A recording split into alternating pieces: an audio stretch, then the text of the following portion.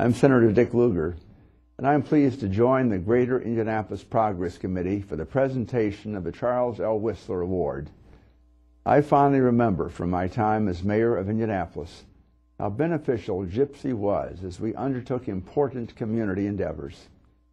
Gypsy had just begun under Mayor John Barton and expanded during my mayoral administration to play an integral role in helping to formulate and to pass Unigov and other civic objectives. As a part of Gypsy, we created the Lawyers Task Force, comprised of attorneys from 5 local law firms who would provide pro bono legal services to research and draft the necessary legislation to complete the consolidation efforts. Charles Whistler, a visionary and resourceful leader in our community, was selected along with attorney Louis Bowes to lead the Lawyers Task Force. At that time, Charles was president of the Metropolitan Planning Commission and worked tirelessly throughout the community to dispel misinformation and to calm fears that might have otherwise proved damaging during our Unigov campaign. It is only appropriate that we present the Charles L. Whistler Award, the most prestigious honor given by the City of Indianapolis Mayor's Office, to persons who share the lifelong leadership and concern for our city, as did our late friend Charles L. Whistler, whose outstanding service brought together the public and private sectors for civic improvement. Charles L. Whistler was born in 1925 near Boswell, Indiana, the 7th of Walter and Gladys Whistler's 10 children. He spent his childhood roaming the family's Willow Run farm, was a good student, and as an early achiever showed prize-winning pigs at the Indiana State Fair. When he was eligible, Charles Whistler enlisted in the U.S. Army Air Corps, trained as a gunner for B-29 bombers. Whistler eventually attended Indiana University on the GI Bill and was the first member of his family to go to college. In due course, he married the beautiful Kathleen Hartlip, who had defeated him years earlier in a spelling bee at their one-room schoolhouse in Boswell. Charles served on the Law Review Board and graduated from IU School of Law magna cum laude. Upon graduation, Whistler received a job offer from an attorney back home in northwestern Indiana, but opted instead to accept a position with the firm of Baker & Daniels. A friend and colleague, Steve Terry, recalls that Whistler's background as a farm boy, quote, kept him firmly on the ground. The reason why you want to hire somebody like Chuck, because Chuck taught me that farm boys are very, very hard workers. And farm boys work very long hours. And farm boys have a sense of the real world. Chuck Whistler worked so hard that Baker & Daniels adopted the Whistler rule, requiring every partner in the firm, including Steve Terry, to take at least 2 consecutive weeks of vacation each year. Everybody kept that rule, except Chuck Whistler. And Chuck was the only person who didn't keep the Whistler rule, for whom it was adopted. Henry Ryder met Whistler when they were both young attorneys specializing in labor law in Indianapolis. It was an interesting field to practice law in because at that time the civil rights movement had really not produced legislation as it did in the early 60s, and we did a lot of negotiations with unions at that time. It builds the kind of negotiating experience that really centralized Chuck Whistler's ability. He was an excellent lawyer, and all of the lawyers here and at Baker & Daniels felt that way about him. Everyone who knew Whistler recognized his ability to negotiate and reach a compromise, evident in one of his greatest achievements, helping Dr. Bert Servas and others create Unigov, which was the consolidation of city and county government, even today making Indianapolis a model in providing governmental efficiency for taxpayers. I think what he did was to take the bill that was being written that had a number of authors, and I think he helped the authors shape that bill. The more he got into it, the more ideas he had. Those ideas were reflected in ways that he treated the text of the law. David Frick worked with Whistler at Baker & Daniels, and later, when Frick became deputy mayor in Bill Hudnut's administration, Whistler served as a trusted advisor. Chuck Whistler was a unique individual. He took an active interest in those with whom he had association, and he became my mentor. And Chuck taught me how to be a good lawyer. He taught me how to be a community citizen, and he taught me a series of values that I still have today. I had additional responsibilities in local government. I frequently would call Chuck and say, "Chuck, what do I do in this situation? What do you think?" And he was always there, always available to me. Charles Whistler also cared deeply about Indianapolis landmarks and the city's cultural integrity. Among the buildings he's credited with saving is the old Indiana Theater, current home of the Indiana Repertory Theater at 140 West Washington Street. People don't realize that incredible landmark that sits on Washington Street was literally a few hours away from the wrecking ball. In a compressed time frame, Chuck Whistler was called upon by me to help me think through how you save that great building, and that became kind of the cornerstone for the redevelopment activities in downtown Indianapolis. When the once beautiful Lockfield Gardens apartments fell into a state of urban blight, many wished to see them demolished to make way for market value housing and the growing IU Medical Center. But Whistler helped negotiate a compromise to save a portion of the historic site, which held special significance in the African American community. It turned out, on behalf of Chuck's effort, to be a win-win for the entire community. The historical aspect of that is that this was one of the oldest, largest public housing units built in the country, and there was a lot of people who really wanted to continue to recognize the significance of that, and so I'm happy that Chuck was here to help find that compromise position for the entire community. The legacy that Chuck left Baker & Daniels, along with his contemporaries, was one of high professional skill, courtesy, gentlemanliness, kindness to people, and fairness, and trustworthiness. Indianapolis lost a great friend and visionary leader when Charles L. Whistler died far too early in 1981. His legacy lives on, however, not only at the city market plaza that bears his name, but also through the Charles L. Whistler Award. It's the highest honor given annually by the mayor of Indianapolis. He personified what was the reason that Indianapolis succeeded as a city in growing from a no-place city to a first-rate city, and that is that partnership between the public and the private. When I had an opportunity to receive the Whistler Award in 1984, it's probably the highest honor one can receive, an award named after your mentor. And the community recognizes your contribution by awarding you something that your mentor is named for.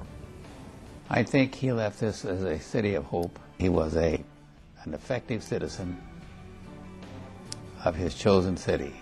To many who knew him well, and many who never will, he was even more. His words unified a county. His actions produced the city we have today.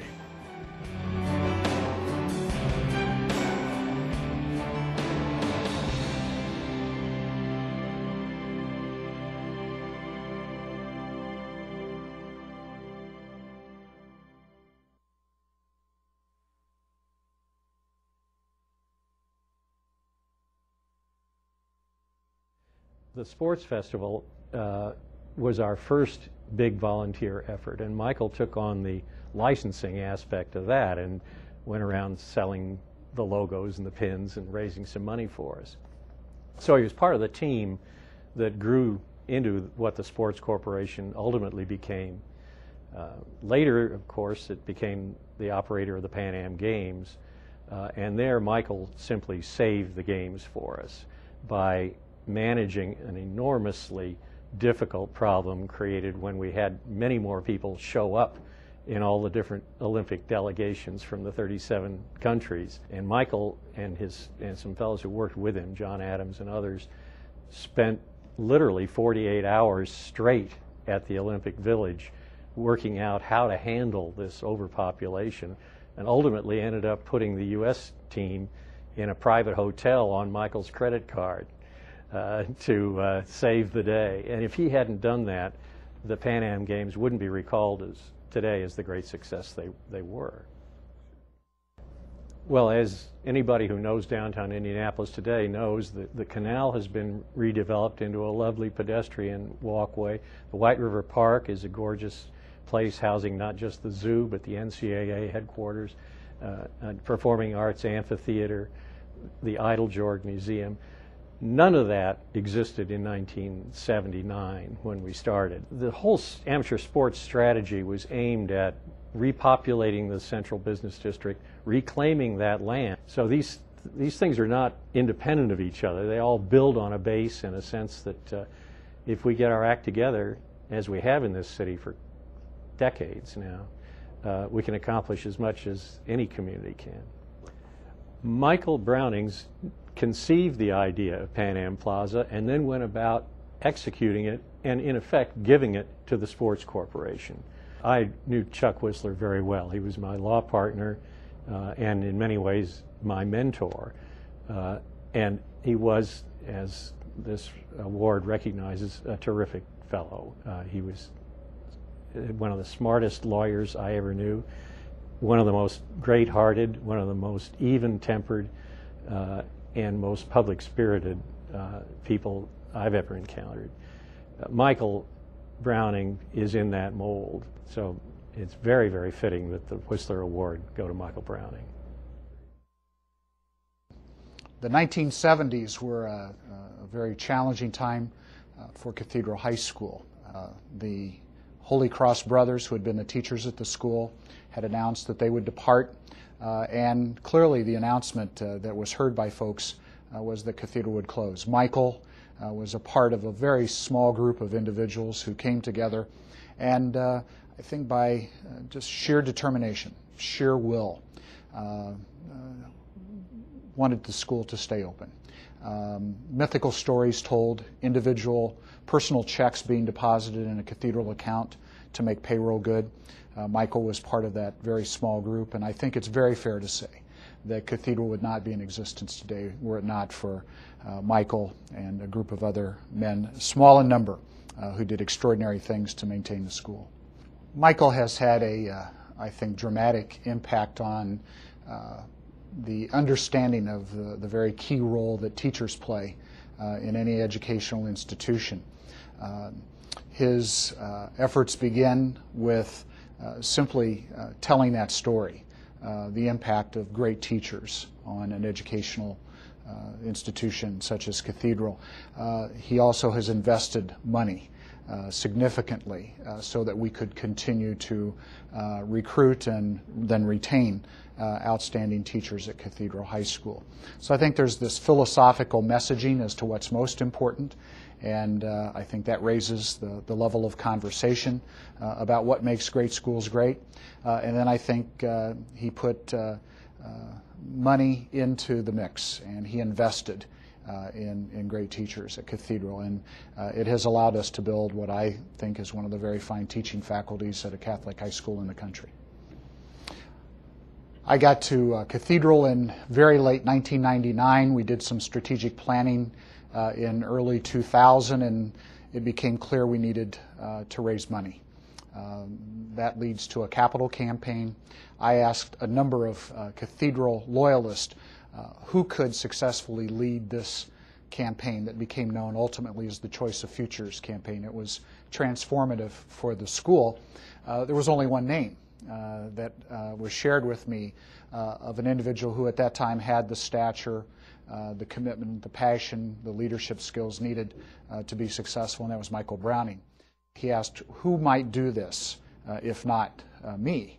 I said, I don't have anyone else to take on this responsibility. And he said yes. He personally invested in the campaign. He used the connections that he has in the Greater Indianapolis and in the cathedral community, which is national in nature, and helped us tell a very powerful story about the school and this moment in the school's history.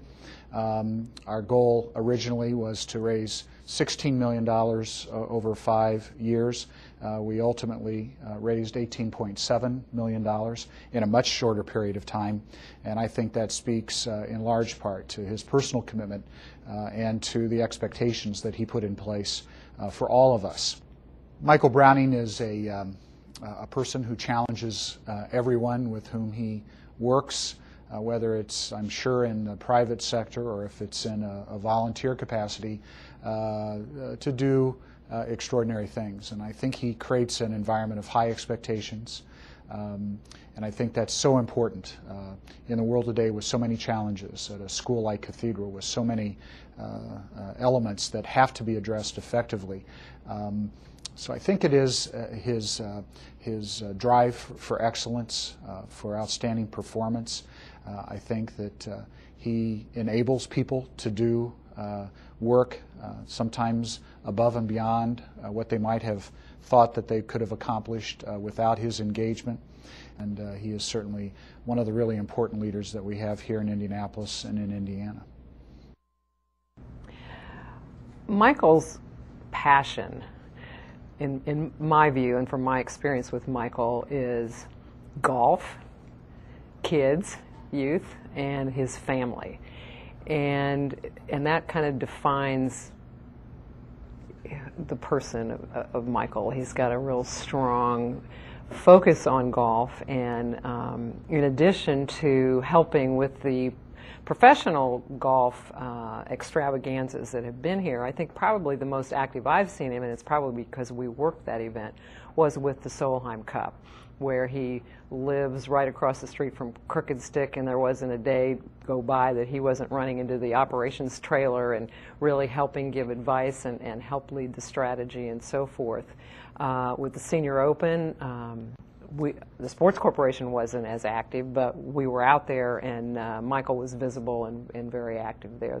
Those were huge events for the community. The Solheim Cup in particular was an international women's golf event that I think the attendance was over 100,000 people there that really learned about some of these phenomenal golfers that we're seeing today, and the women's golf game was really emerging, and Michael was very interested and excited about it. The Youth Links charity golf outing is something that Michael's been involved with for many years. The event will celebrate its 24th year next year. Of the 24 years, Michael was chair for 19, and during that time, the event really rose to prominence as one of the premier charity golf outings in the Midwest, if not the country. And Michael's really put a lot of energy and a lot of time over 19 years, you can imagine, of chairing an event. I think during that time it never rained on Youth Links Day. Michael's been involved in the sports strategy for Indianapolis from day one, and that was a strategy born out of a passion for this city and an attempt to build a place that was great to attract business, attract talent, a great place to raise kids, and a great place for our own kids to really want to stay and raise their families. That's what this was all about, and Michael really never let us forget that. On the board of directors of the Sports Corporation, or his involvement with bringing the NCAA headquarters here, all of those things were about building a city and building a brand, a world-class city. I think Michael has a deep philosophical value system that I really appreciate and I've really watched and learned from, and that is he's a very successful businessman here in this community, and his value system is that you give back, and you give back mightily, and he has. He's extremely generous. His point of view and his wisdom is sought by governors and mayors and other people, regardless of their of their political affiliation, and is just very well thought of and is a treasure. And I hope when he retires, he doesn't pick up his golf clubs and go someplace not Indianapolis. I think he needs to stay here. Well, Michael's greatest strengths, really, when you think about a community, what makes it go, caring for those who don't have us so much, and making sure they get opportunity, that's a great contribution. A great community needs visionaries, people that will take big ideas, support big ideas, game-changing ideas. He does that.